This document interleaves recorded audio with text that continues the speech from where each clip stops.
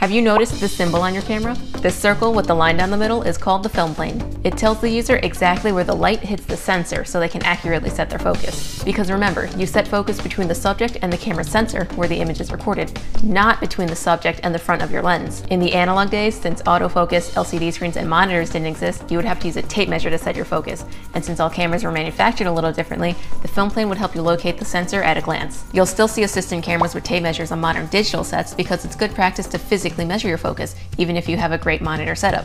Measure twice, cut once, right? Let me know what else you'd like to learn about. My name is Natalie Chow, and leave a comment if you learned something new.